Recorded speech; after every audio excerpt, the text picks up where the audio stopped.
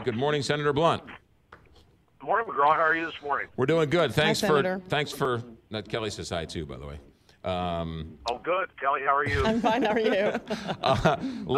Lots going on. First, the Intelligence Committee, your colleagues in the Senate yesterday held a news conference to say that Russia, they don't know what they did before, but they did sort of ring a bell saying that going forward, expect them to try and influence the midterms and the next presidential election. And it doesn't seem like a lot of people took that to heart. That seems like a pretty big story that's not getting enough attention.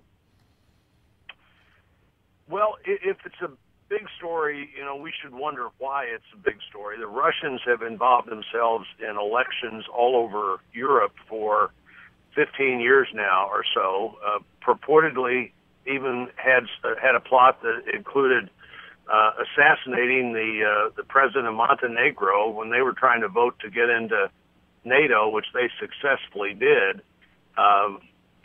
Interfering in Estonia, interfering in Poland, interfering in Germany a month ago or a couple of weeks ago in France.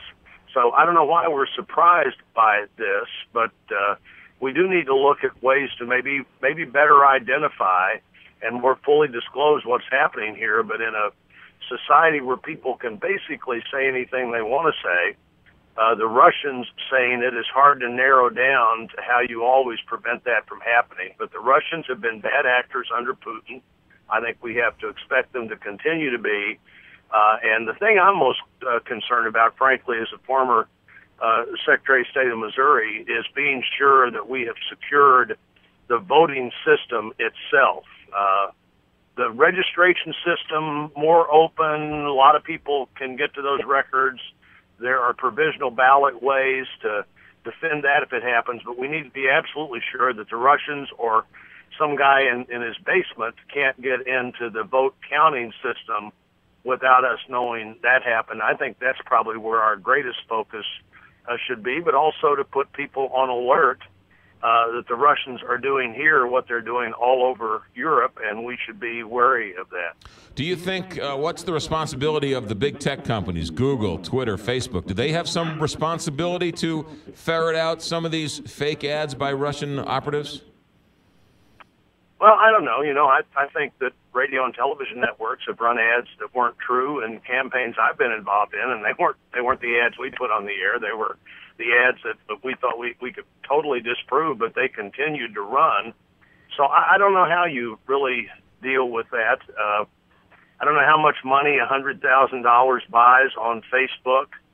It doesn't buy much on your radio station over the course of a year, but it might buy a lot on Facebook. And I think we have to really think through this so that we know what we're doing, we react in the right way, but we don't do things that make it impossible for American citizens to say what they have a right to say, whether it's true, frankly, or not.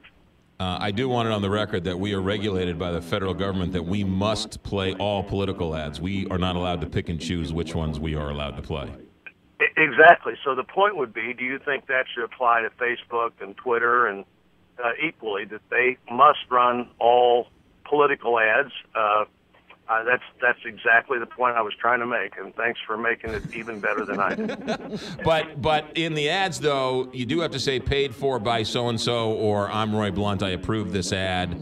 We're not allowed to take foreign money, from what I understand. So there are some regulations that sort of stops foreign entities from buying ads on local media.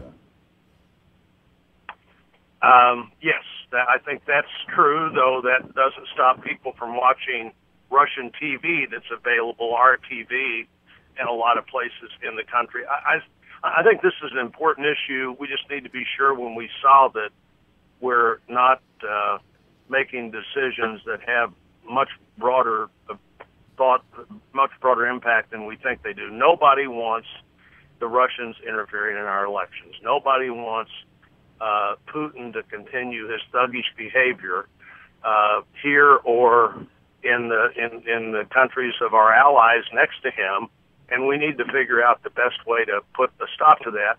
And I suppose the best way initially is be very alert to what you hear because it may or may not be what it sounds like it is. Let's move on to Las Vegas. There's a story in the New York Times this morning that says that Democrats and Republicans might find some common ground banning this bump stock. What are your thoughts as you read that? And do you think the Democrats can and Republicans can come together on something like that?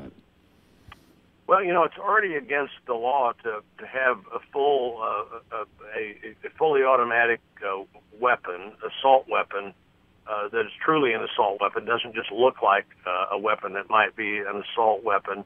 I would think that modifying a weapon to reach the fully automatic standard is against the law, and this may be right on the edge of what the law is, the way the law is written. But we ought to be sure we're enforcing the laws we have.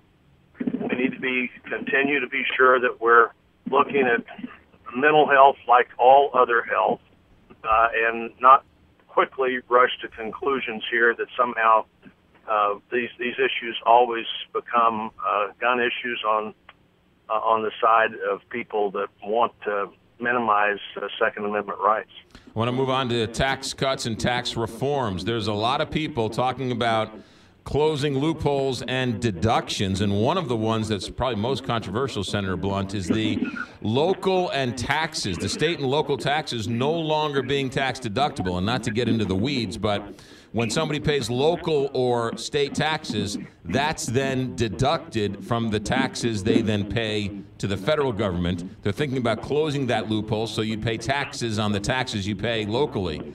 What are your thoughts on that? Well, my thought is we really need to restructure the tax structure where people that work hard for a living take more of their paycheck home than they're taking home now, and that we need to do things that on the other end of the tax code that see that people have better jobs because we're more competitive.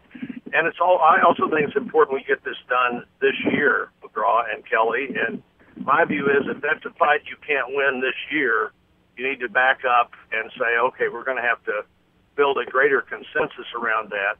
The point is that in relatively low tax states like ours, our federal tax dollars subsidize a lot of spending in high tax states like California and New York, where they get the credit for all the money they spend in their state, and then we make up for that with federal money that Missourians pay and don't have quite the same benefit.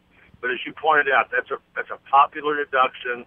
It sounds unfair to people that they're paying taxes on money that they never got.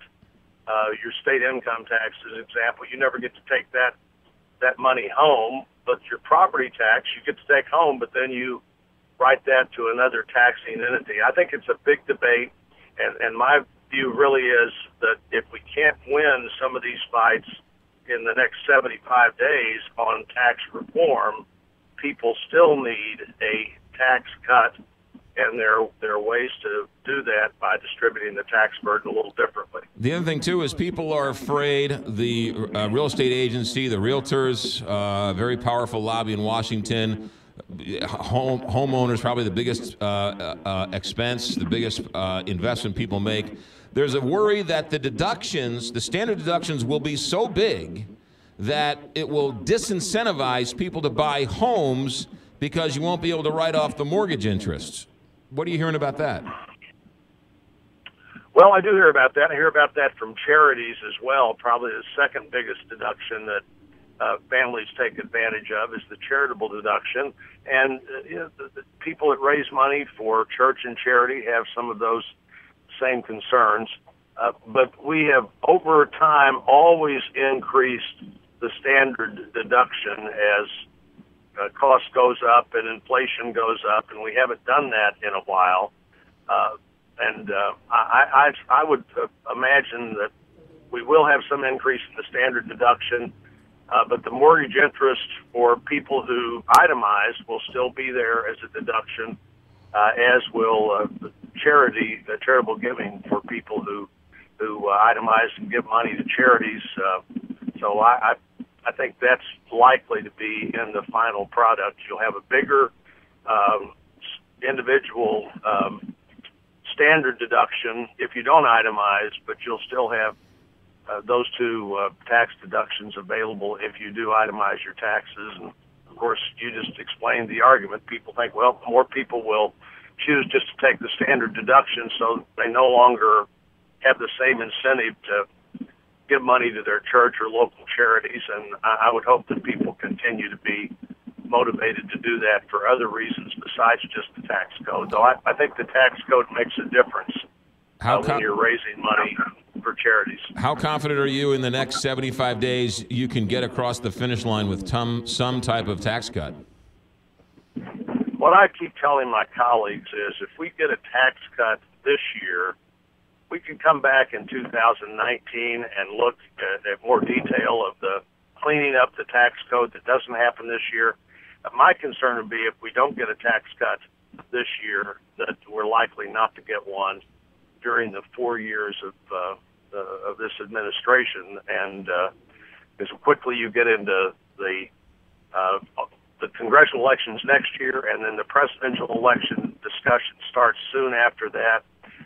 And we need to get a tax cut and get it this year. People need to have, for almost a decade now, have found themselves in a slower than average economy with slower than average wage increases, need to have a sense that they can do more for their family than they've been able to do in the last 8 or 9 years. Senator Blunt, we'll leave it there. Safe travels. You're always welcome here. Have a good day. Thanks. See you